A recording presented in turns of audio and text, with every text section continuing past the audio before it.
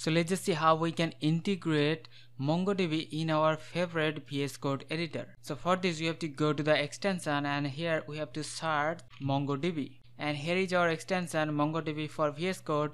So we have to install that. After the installation, we're gonna have this leaf sign here, which is the MongoDB logo. Now clicking on that, it says that we are connected to the localhost. That means you are connected to the MongoDB database. Now here it shows we have 3 databases: admin, config and local. And in the bottom we have the terminal. Now here in the terminal we can open the MongoDB terminal and we can run different commands. Now to open the MongoDB terminal, normally we have to use cd and we have to change our directory to the installed bin folder right here, because inside the bin folder we have all the files like mongo.exe, we have mongodb.exe. But there is other way we can do that. We can copy this path and we can set environment variable. So here we can set path of this bin folder, and this way we can directly access all of these files. Now because I have set the path, so I can directly access them.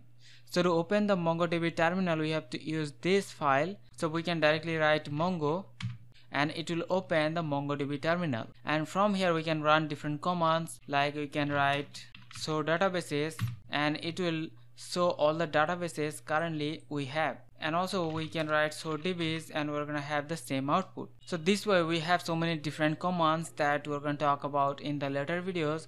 For now, this is the way we can integrate MongoDB in our favorite VScode editor. So that's it for the video. We'll see you in the next one. Take care.